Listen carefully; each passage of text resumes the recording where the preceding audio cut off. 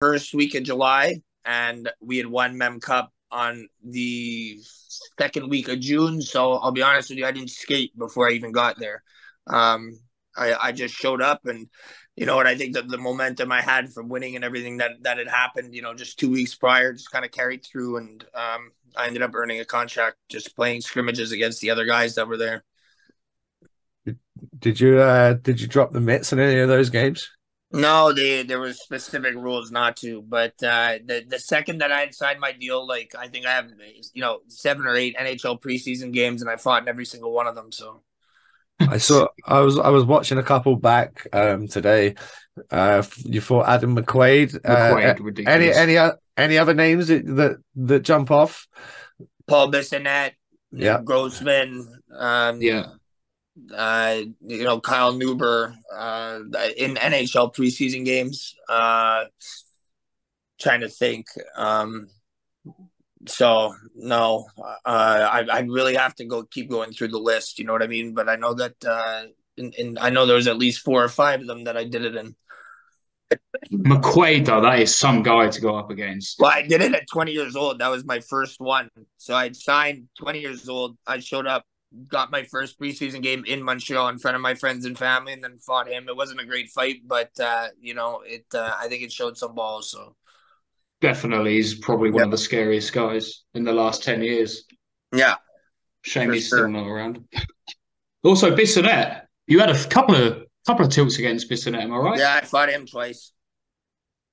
I watched one of them off the neutral zone draw today, and you can see you guys. He's already lined up. You come over. Can you remember what was said, or is it just a No, I simple got like sent give me out there. I give got me sent one? out. Like you got sent out? Okay. Yeah. So was it just like you line up there? You just saying give me one, and he's like, yeah, that's No, well, he had asked me maybe earlier in the game, and then like I don't know what he did on the ice, but he went lined up, and my coach just looked at me, and I jumped out, and I went and said, "All right, we're gonna do it now," and that was it. how crazy is it that he might be the most fucking famous NHLer on the planet right I know, now? right? It's That's not insane. nuts. It's It's nuts. it's mad, like, and obviously he's a Cardiff I know. Devils alumni, fucking I know. ECHL All Star according to him. I Um, know. but you've kind of come in, and I'm it kind of throws back a little bit to when Biz came in, because when Biz came in, the Cardiff fans were buzzing, Twitter was fucking fired up. I feel like Uh, Twitter is flying off over here. I've never seen anything like it, to be by honest the with you. way, do you know what I've not seen before? We're going to get back to what I was talking about, you kind of doing your thing with Twitter, but I saw fans this week, girl fans. If you're the girl that's dressed like this, I don't fucking like you.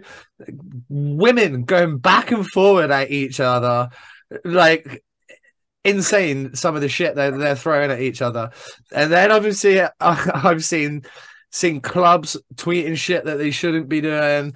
Twitter's a bit of a minefield near the Elite League this year, but Oh, someone Twitter is a wild place to be. Like, every time I go to an away arena, like I end up reading some of the stuff that the away teams people say about me, and I have a good laugh at it.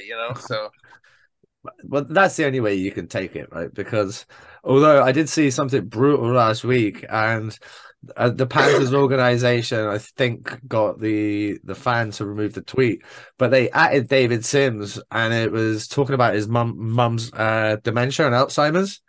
I was like, if you go on fucking line to do that, what is you like? You have a serious fucking well, issue, like. people like to Yeah. hide behind the screen, right? So it's easier for them to say what they'd like there than it is in person. So Oh, and I it's a can't blame them pseudonym every as time. well.